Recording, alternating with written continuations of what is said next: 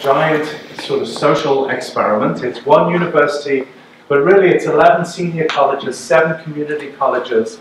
There's over 7,000 faculty and almost 250,000 undergraduate students. It's a big, heavy university system where all the pieces sort of, I think of it as city university, but everyone else is very parochial, thinks about their college and only about their college. So it's an interesting system to administer from that perspective. In terms of STEM, there's about 30,000 students now in STEM that are declared in STEM disciplines.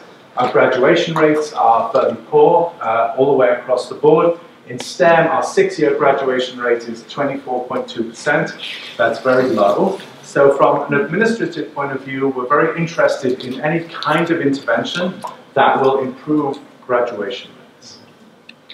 When I met TR, I was effectively had transitioned from being a scientist into being an administrator, and TR, who is based at Brooklyn College, had developed a module that is AREM, that is the Authentic Research Experience in Microbiology, and I was interested in finding a collaborator that would help me to expand the project across the university system, basically as an intervention that I hoped we could assess to increase student success.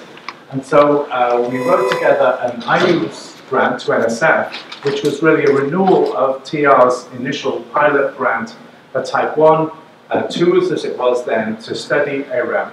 And then we got this Type 2 grant to expand across the system. So we learned a great deal from that. From the last couple of years, we've learned a great deal about how to expand across a system, the type of aspects of the research experience that are scalable, that aren't scalable, because in the beginning it was all about TR's experience as a microbiologist and his expertise.